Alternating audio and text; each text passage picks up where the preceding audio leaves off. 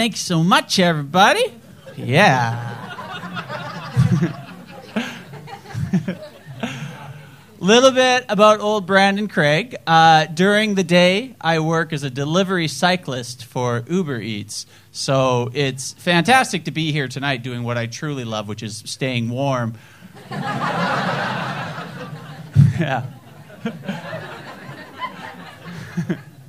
And I do this in Manchester, what I basically realized is that it's not really my job to deliver food to people. It's my job to get cold and wet so other people don't have to, which means I'm currently employed as an umbrella.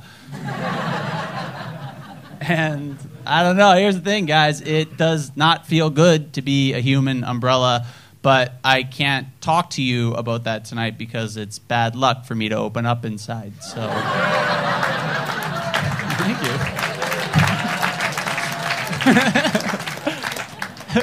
Another fun fact about old Brandon Craig, I am a gay man, which is pretty neat. I have this cool gay Zelda tattoo, which I love, yeah. And I like it a lot because for me it represents having the strength, courage, and wisdom to blow a bunch of weirdos. That's fun.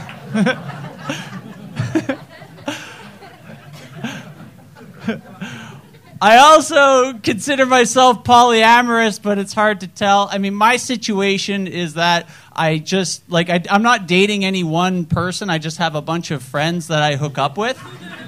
So I'm either polyamorous or I'm an amazing friend.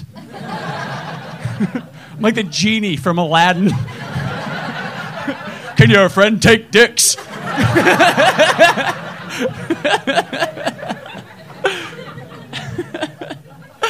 And I wasn't always this way, up until about last year, I considered myself very monogamous. And the evolution of it kind of reminds me of, the Marvel movies. Because, you remember back when, Iron Man came out, and you're like, oh, man, Iron Man is amazing. I love this Iron Man movie. I'm just going to be with Iron Man. And then the Avengers came out, and you're like, whoa, whoa, whoa, you're telling me I can have all these motherfuckers? Let's go with that. It's amazing. Everyone's in that movie. Iron Man, great. Captain America, love it. Black Widow, we'll find her something to do.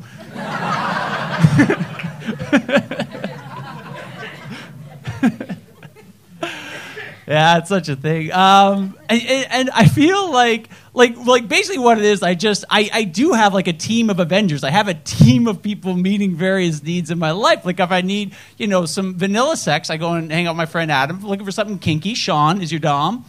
If you want, validation and emotional support, come and do some stand-up comedy at the Hot Water Comedy Club. It works a lot. But I feel like gay people are on the cutting edge of weird relationships. Have you heard of daddy-son relationships? I love it because you know what? Straight or gay, there are always couples that where it's an older person and a younger person. But gay people were just so on the nose about it, I feel like straight people dance around it. They're like, oh, it just kind of fits. I mean, he's a young spirit and I'm an old soul, so it works because we're both pretentious. And then gay people, it's completely different. Where, you go up to a gay person, you're like, so your boyfriend's kind of old. It's like, yeah, I'm boning my dad. You think that's weird? He's boning his son. Anyway. Does anybody know a couple like that? Does anybody know a gay couple where there's a big age gap between them? Does anybody know a gay couple?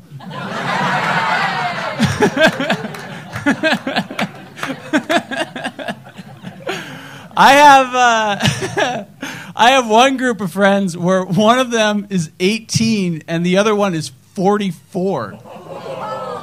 Yeah, I call that relationship a walrus because it's the type of relationship where you look at it from the outside and you're like, how is this thing even alive right now? But whatever, man. You know what? They can find love if nature can just, slap a mustache on a water balloon and call it a day.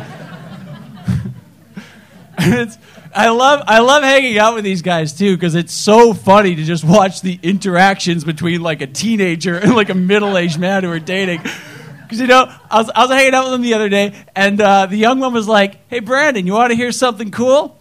we have had Netflix for free for the last 2 months because we signed up for a trial account using my bank account, and then we signed up for a trial account using his bank account.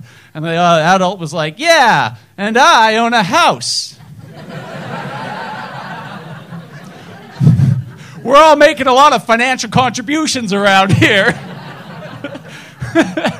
And so he's taking MDMA, he's taking pills for his thyroid.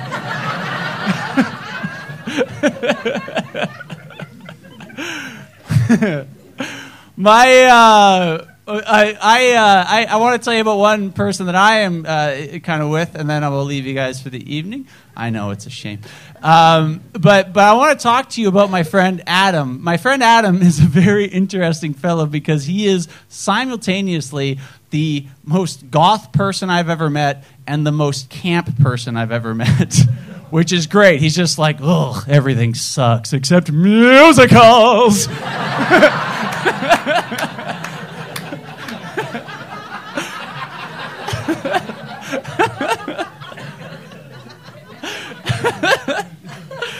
Yeah, and the first night we met, we really hit it off. I could tell that he was interested because I saw him naked within 15 minutes of meeting him.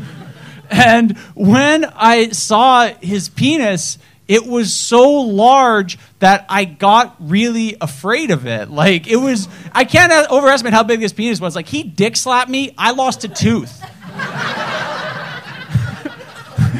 It was ridiculous. And I'm not proud to say this, but I actually, got scared and then just sort of made an excuse and ran away from the situation. And I felt so bad for Adam because I feel like this must happen to him all the time. And it kind of reminded me of that movie, How to Train Your Dragon. Because in that movie, there's a village and all the villagers are afraid of this big, scary dragon that lives nearby. Until one brave person goes over there, and I haven't seen all of it, but I'm presuming he fucks a dragon. Anyway, but I actually, after about 3 months, I kind of screwed up my courage and went and hung out with Adam, and it turns out, ladies and gentlemen, I can take a dick. Which is great. It's ridiculous. Now it's like a roller coaster where at first I was freaked out, now I just want to ride it all the time. And I'm so proud of my ability to take a dick. It's on my CV, which came in handy. Last job I applied for, they were like, oh, you can take an ass fucking. Welcome to Uber Eats. Good night, ladies and gentlemen.